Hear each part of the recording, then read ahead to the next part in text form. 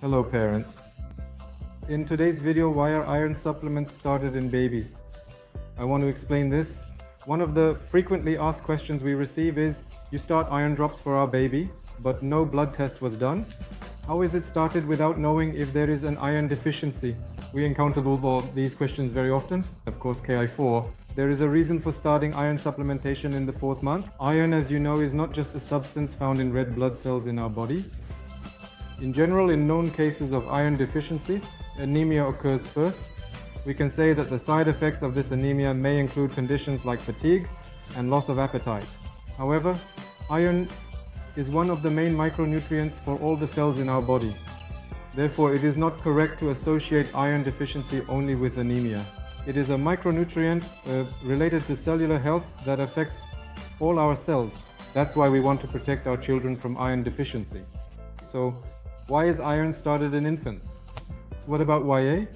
While in the womb, babies start to store iron in their bodies during the last 3 months. At birth, they are born with a sufficient iron reserve in their bodies. This iron is sufficient during the period of growth and development of their cells.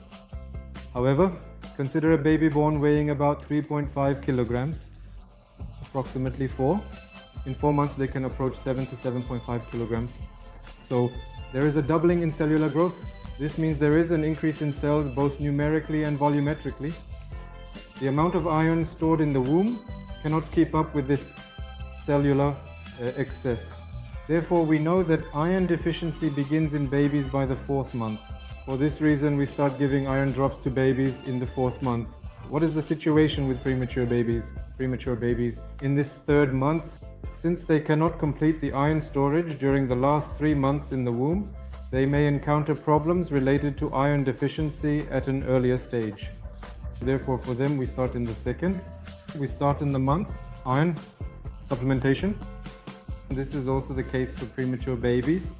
In family health centers, family medicine and health units, iron supplements are provided free of charge. 4. Iron supplements in the 4th month are usually used in drop form. There are many iron drops available on the market as products. When choosing among these, attention should be paid to the following. It is preferred that they are paraben-free, without colorants and preservatives. After starting this iron, not just 1 box, we recommend continuing the iron drops at least until the 9th or 12th month. Iron medicine is given approximately 1 drop per cube. It is given to babies. Of course, the variety of these products can also vary according to their content.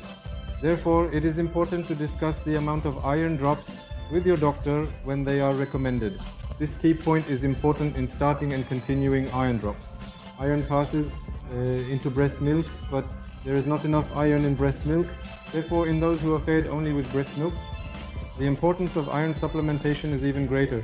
In babies fed with breast milk plus formula, if the amount of formula is higher, that is, if the amount of iron-rich formula is higher, you can consult your doctor about continuing the iron medication.